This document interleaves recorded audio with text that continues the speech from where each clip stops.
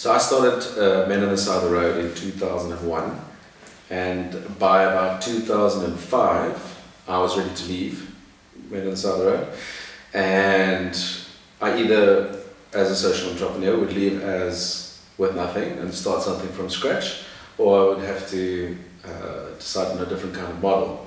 And that's when I actually looked at it and said, well, there is another kind of model here. And that's when I set up Innovation Shack. And Innovation Shack is a for-profit company that now sets up many initiatives, many projects, some social, some for-profit, some non-profit. And effectively what they do is they pay me what I call a royalty or a fee based on the viability or sustainability of the project, or what I think it's worth. And that's usually done on a handshake.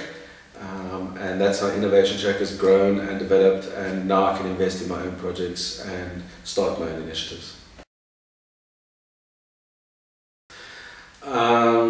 Look, I mean, all projects are different, you know, in terms of social impact. But for example, I mean, I started so many projects, so I don't really know. I have no idea what the social impact is, not a clue. But Men on the Side of the Road, for example, which is one of my projects, creates 200,000 jobs a year.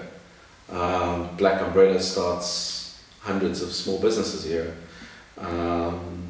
So it really depends on the project and what it does. Well, the Lavender Project was an interesting concept. It was a story in the newspaper, and the newspaper story showcased a gang community. There were shootouts and all sorts of things. And one of the students in my class came to me and said to me, I'm from Lavender Hill, look at the story in the newspaper. And I just said to him, you know, is there any lavender in Lavender Hill? Because the place is called Lavender Hill.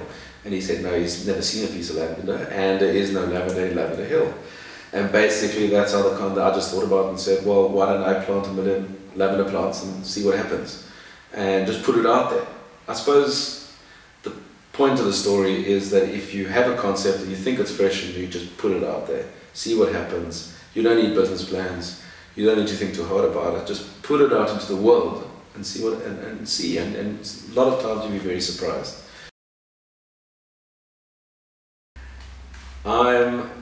First and foremost, I do what I think is innovative. I do creativity, I do innovation, I do fresh, and I do new. So basically my motivation, my inspiration is to do new and innovative things every single day. I have no problem starting new projects on a daily basis, and I want to also inspire other people to be innovative, to be fresh, and to be new. I suppose some of the concept came about when I saw that many NGOs and even businesses were just doing the same old thing, that they weren't really being innovative, that they weren't trying new stuff, and that they were just copycats of other things. So that's my main thing. I think for me, Innovation Shack is now on a path of developing new things on a daily, monthly basis, new innovative stuff. I want to actually take the concepts, the techniques of innovation. I will want to teach people on how to be more innovative. Hopefully there will be a social impact, and come up with as many new things as possible in the next so many years. Either that, or in a year's time I'll become a baker. For me, the biggest thing that I can ask them to do, it's not for me, it's for them. And I want them to read the newspaper every day, so they can look at the newspaper, find interesting ideas and implement them. So if they can just read the newspaper on a daily basis, I think they will get it. Something I can offer them in terms of what they can do for me is if they do read the newspaper and they find interesting idea, they can contact me with it, and I'll be grateful to give them my feedback or even get involved with them.